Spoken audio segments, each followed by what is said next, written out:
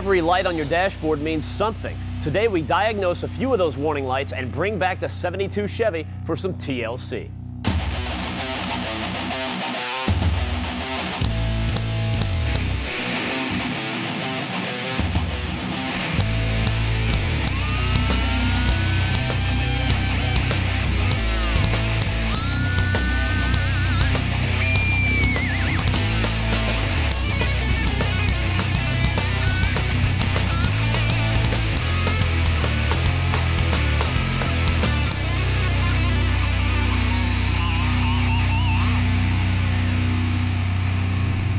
Hey, welcome to TruckU. You know, a lot of times you notice when you're out driving around, a lot of lights can come on potentially on your dash, and they are there for a reason. They're going to tell you if you've got some kind of issue going on with one of your systems in your truck. I mean, it could be any number of things. The thing is, it really doesn't give you any direction to go with because it could be so many different things wrong for that check engine light to come on. Right. You know, one of the issues we're experiencing right now in this truck is the ABS lights on. Yep. That's a pretty good indicator, or at least gives us a narrowed down idea of what we're talking about, you know, something with the braking system. Now, the other thing that can go wrong and what's happening with this truck is the fuel gauge. You know, it's intermittent. It's not giving us, or at least a steady reading. If it was, right, you know, well, it's an eighth of the tank and then it's a half a tank and then it's zero and then it's back full again, you know there's going to be a problem. It's not what you want to have, especially if you're about to go on a road trip or something. No, we could get stranded any moment now, so maybe we shouldn't go too far. Yeah, right? I think maybe we should turn around and get back to the shop and we can get this thing diagnosed, you know, run the scan tool and find out what's happening. With the truck back in the shop, we can hook up the scan tool and hopefully start getting a head start on what exactly is going on. Now, we noticed driving down the road that the ABS light was on, and also the fuel gauge was whacked out. Sometimes it was showing full, sometimes it was empty. We know there's plenty of fuel in here, so we've got an issue with that as well, too. So the code that came up says that it was the rear ABS sensor. Now, that's pretty common on these particular vehicles. The good news is it's right on the rear differential. It's easy to get to, so all we have to do is get this up on the lift. Now, Matt was getting a code for a rear ABS sensor, so before you get back here and you start tearing stuff apart, do yourself a favor, take a minute and do a visual inspection real quick. First thing, look at the obvious. If you've got a mismatched tire or real low tire pressure, that could give you a false code. That's not the case right here, but it's something to look for. The other thing you want to do is check the wiring going to that ABS sensor. You want to trace it along the frame rail here. See if you've got a situation, you've got a crimped wire or one that's been pinched or chafed or rubbed through. It could be grounding out on the chassis. That's not a good thing, and that could be the problem right there. Once again, not the scenario here, so we're going to dig a little deeper. What you do is unplug this sensor and you'll read the ohms of that sensor and check for resistance. Now, the way this whole system works with an ABS sensor, and this truck for one, is it's got one for that whole back axle. Now, some vehicles have them independently left and right. This one is just reading off of the drive shaft. What it's doing is there's a tone ring inside the ring and pinion, and this magnetic sensor, what it's doing is counting the teeth going around and how fast they're going, giving you an idea of when you lock up the rear brakes here, it'll sense it, send a code up to the computer and tell you to get your foot off the brake pedal by pulsing that brake pedal. So that ABS sensor is doing the work for you. Now, the way you check to see if it's working is, once again, you want to check the resistance through that sensor. So what we'll do is look for a reading that's above 2,500 ohms. If it is, we know the sensor is bad. You know, it's the sensor and not the circuit. That's exactly what the scenario is here. So at this point, all you have to do is replace the sensor. It's pretty easy to do. You grab yourself a new one from Delphi. They're great because these things are 100% tested to the most extreme conditions. And these contacts right here, they are plated to avoid corrosion and will help these things last for a long period of time. So you put one Delphi sensor in, you don't have to worry about it ever again. That is out of the way.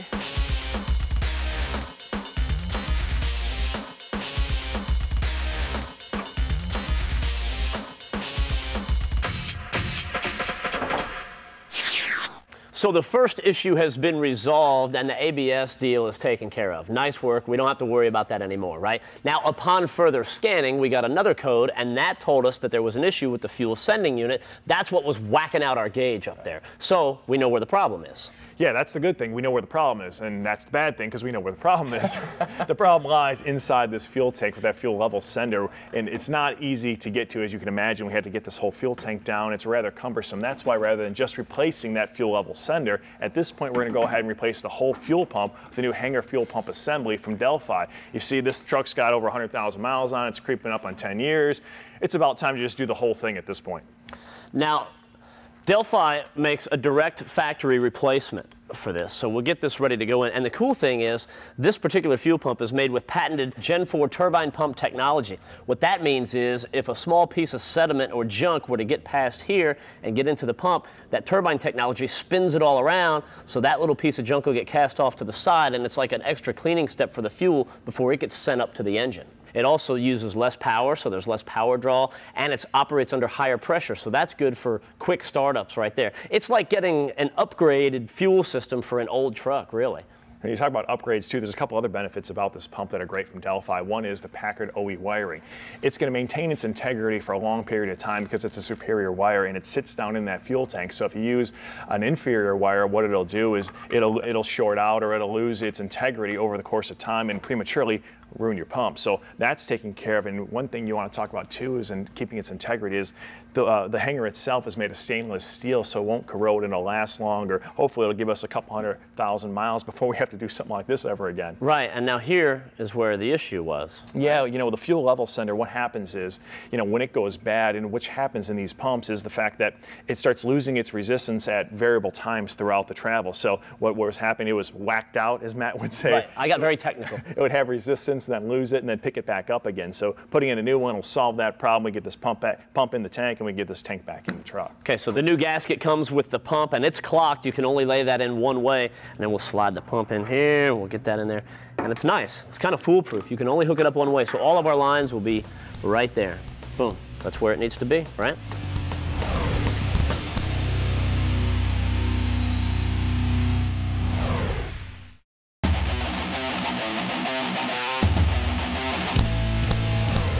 Welcome back to TruckU. Now today we've been talking about error codes and those pretty little lights that come up on your dash, you know, the ones you don't want to see. One of the most common lights that you don't want to see is the check engine light. And one of the most common sources of that is a P300 error code. And really what throws that up a lot is an issue with the ignition coil. You know, we talk about ignition coils, it's a great opportunity for us to kind of take you back a step and talk about the evolution of the coil. In 1909 was the first type of ignition coil, and that was a distributor type system. And it's something that's prevalent in NASCAR today, and I actually run one in my drag race car. Now the way the whole system works is you've got a single coil, which is feeding spark to the distributor, which does exactly what you would think. It distributes the spark to the entire engine. Now, this is how it works is in this application, you have the distributor slide in through the top of the engine, and it's been driven in a circle like this off of the camshaft.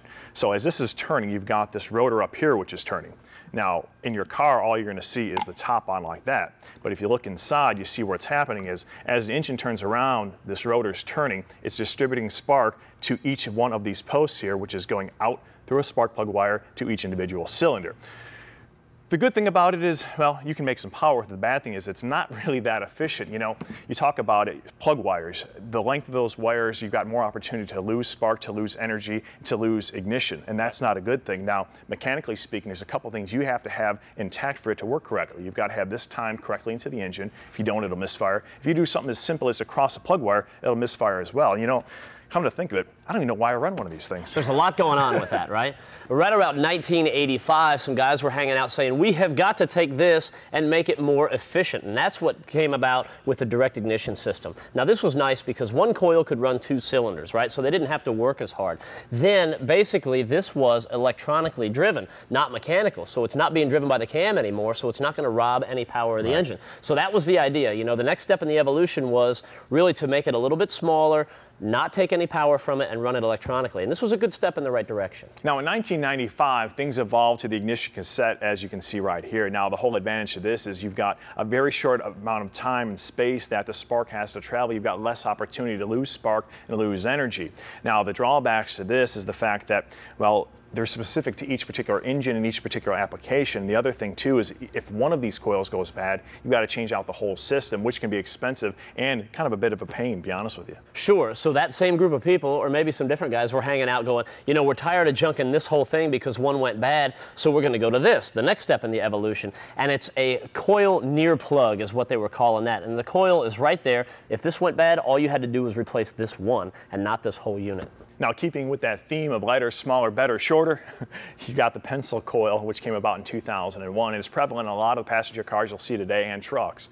And as you can see, it's physically smaller than the other one. And the whole idea, once again, you've got less opportunity for it to lose spark, less opportunity for it to lose energy. And, you know, you only need one per cylinder. So what you do is if one goes bad, you don't have to worry about junking the whole system like you did here. You don't have that loss of power through all those wires in that whole system like you had here.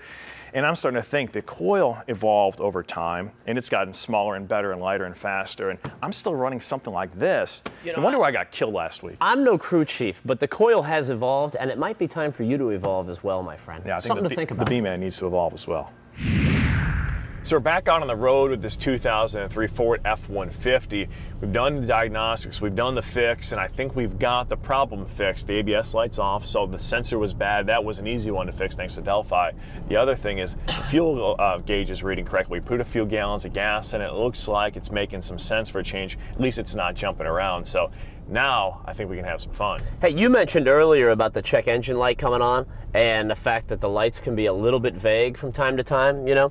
Well, here's the deal is the check engine light will come on and it can be any number of things. And a lot of times it's something simple like the gas cap isn't screwed on tight. So before you haul it off to the shop and spend the money getting it checked, go ahead and make sure your gas cap is on nice and tight.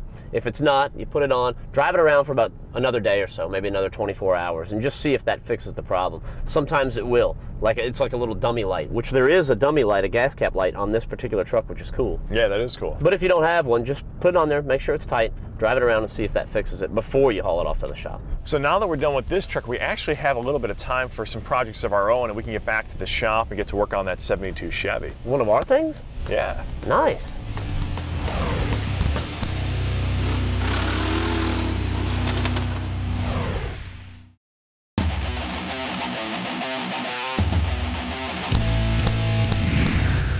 Hey, welcome back. In the shop here today is a 72 Chevy truck, and it's a project truck we work on when we get the time. Now, today we've been talking a lot about fuel pumps and fuel systems. It kind of ties into what we're going to do to this thing here today. We're going to put a new fuel tank in it from Brothers Truck Parts. We're going to put some new fuel lines from Gates, but before we get to the fuel stuff, and while we're up front, we're going to put a brand new serpentine belt in from Gates, and this thing obviously needs one. Yeah, we're going to replace that non-existent belt with a brand new one. You know what's interesting about belts? Over the last couple of years, there's been a lot of technological advances. You'd had the old neoprene style belts, which were good for up to 50, 60,000 miles. They held up pretty good, and you could tell when they were wearing because you could look down there and they'd start breaking apart, little chunks flying out, and you said, hey, time to change the belt, right? Well, now you've got the EPDM construction, and these hold up much longer. We're talking 100,000 miles or 100,000 plus. We've got one right here with 150,000 miles on this belt, and you look, doesn't look that bad. But with 150,000 miles on it, that has got to go. What we're going to do is go with the Micro V Advanced Technology Belt. That's going to work good for this particular application. Now, you look down the Gates product line, if we wanted to go a little bit heavier duty, we could go with this green Fleet Runner belt right here, or for more of a racing application, we could go with the blue. But this one's going to work here. You just have to not destroy my hands. Oh, you don't trust me? Well, I don't know. Maybe a little bit. I'm having some issues, though. Just keep it where it's at. All right. It's on. Good? Yeah, looking good. All right, cool. Here you go. We made our way to the back of the truck to start addressing some of those fueling issues that we mentioned a few minutes ago. And the first place we're going to start is these old rubber fuel lines. If you can see this, you can tell that these things are starting to crack and they're old and stiff and braille, and that's not a good thing. So what we're going to do is we're going to replace the old ones that have been in this truck for over 40 years with some new stuff from the guys at Gates. It's their Barricade line. Now, one of the issues besides this being just an old hose is the fact that it wasn't made in the day of the modern era of fuel we're running today. You know, we've got these aggressive fuels today. We've got the ethanol, the gasohol, biodiesel, E85. All this stuff is really aggressive, and what I'm referring to is it tears down and it breaks down the inside of the fuel line. And then you cause contaminants because those pieces of fuel line get flushed through your entire fuel system, and that results in damage. So it'll clog up your fuel pump, it'll give you a shortage of fuel delivery, which the end result being damage to the engine, which is not a good thing. So if I go ahead and replace it with the Barricade line from Gates, well, we don't have to worry about that anymore. And they've got a set made for carbureted applications as well as a higher pressure set that'll handle all the needs of the guys with high fuel pressure with electronic fuel injection. Now, here's another thing to think about. Out in California, they've got an organization called the California Air Resources Board, and they set the minimum standards for permeation. And a lot of other states are following suit and doing what California's doing. Permeation is actually the evaporation of hydrocarbon vapors through your fuel line. So think about it like this. You've got 2 feet of your average fuel hose. Over the course of a year, it'll permeate 1 gallon of those hydrocarbon vapors. That same 2 feet of barricade fuel hose will only permeate 2 tablespoons of hydrocarbon vapors. So you can see it's got the lowest permeation rate in the industry. And that's a good thing, because I don't think most people are sitting around the dinner table thinking about permeation and thinking about the evaporation of hydrocarbon vapors through the fuel lines. But now you don't even really have to think about it at all, right? And that's a good thing. Now, you get those ready? Yeah. All right. We'll get these lines in place, and then we can drop in that new fuel tank. This is cool.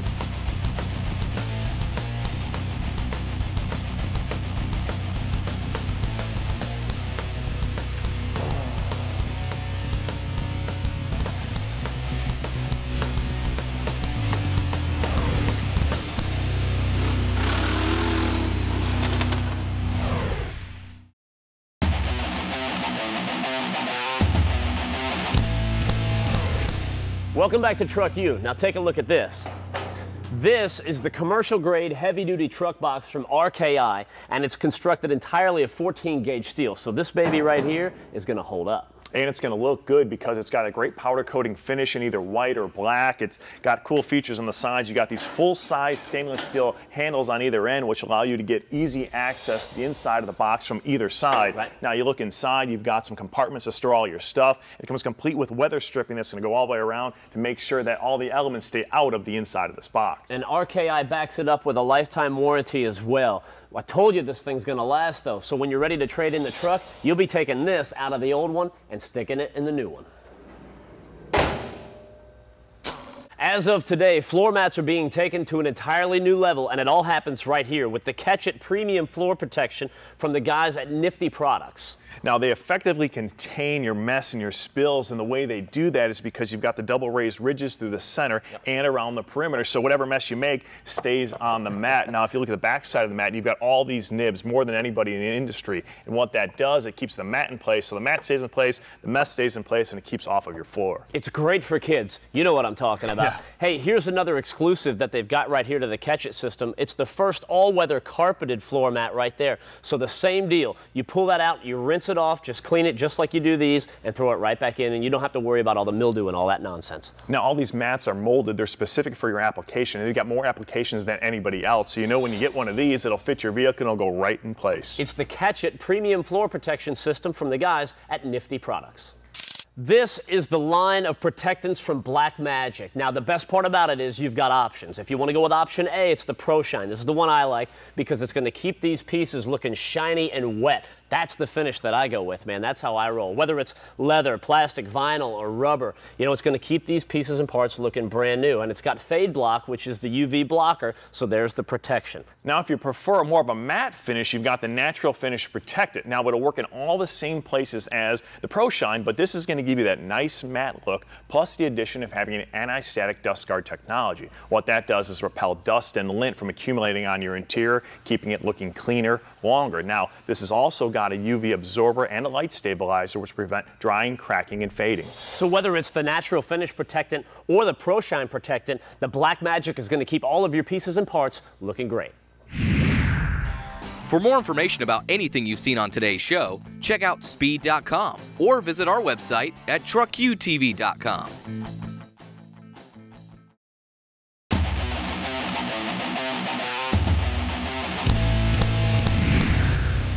This segment of Truck U is brought to you by Cars.com, where confidence comes standard.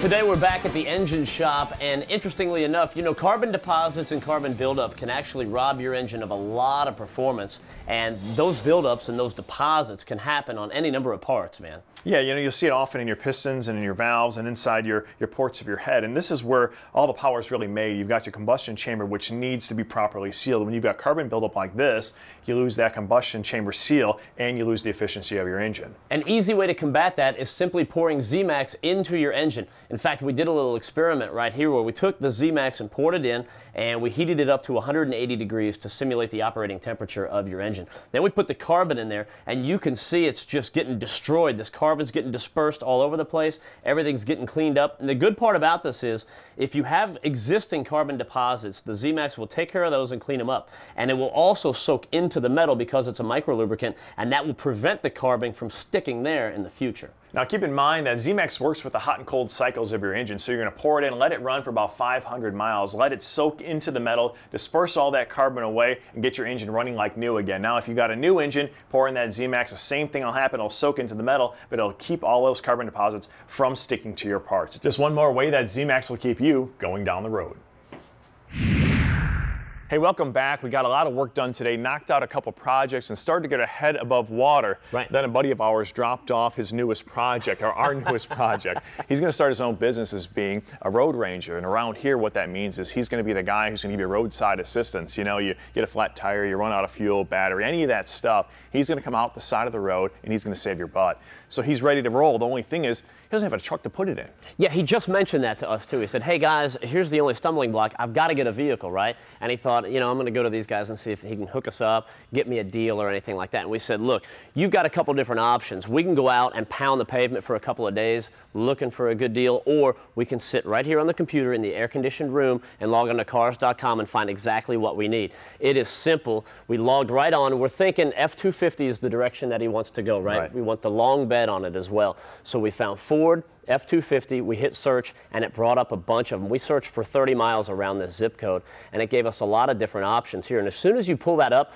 the great thing is now there's even more options right there on the left. I mean, you can really kind of narrow down the search for price, mileage, year, style, exterior color, drivetrain, you know, the engine, gas versus diesel, whatever you want. You've got all the options right there, and you can narrow it down in seconds, man. You know, white is one of the things that has to be so this thing will stand out on the side of the road, so click on that. Okay.